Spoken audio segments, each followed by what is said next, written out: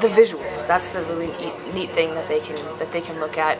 Being able to have an iPad in front of you, and we talk about things in the beginning of class, and then as class goes on and they're practicing things hands-on, they can go back and call up a picture, call up a video, and they can have that kind of visual feedback that they wouldn't necessarily get from one-on-one attention from an instructor.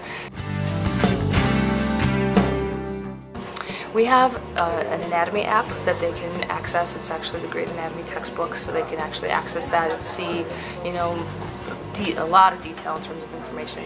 We have an app for orthopedic evaluation that will tell them the different special tests they can do for various body parts to see if there's a ligament injury, muscle injury, that type of thing.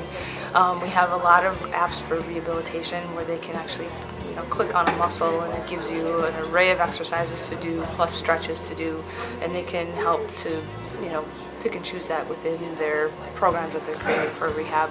And there's also one that actually is created by a physical therapist that creates these protocols for you. And the other the thing I'd like for them to do is to be able to evaluate that versus just use it as a cookbook. So it creates more of a critical thinking situation for them instead of a situation where they can just grab it and go. So seeing what's out there for the consumer and then turning around and saying, well, is this good for the patient? Is it not good for the patient? We use a lot of different sites online like WebMD and Hippocrates, and we can look at different drugs and stuff like that for some of our gen med classes.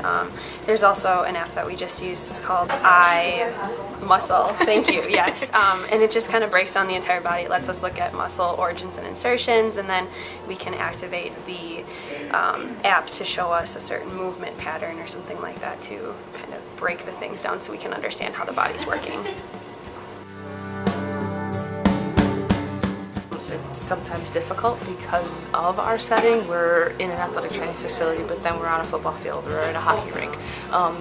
Before it was difficult to embrace technology because it used to be stuck at a workstation. Now with these iPads, they go with you, and they're so easy to take with you. I mean, you can even do it on your iPhone.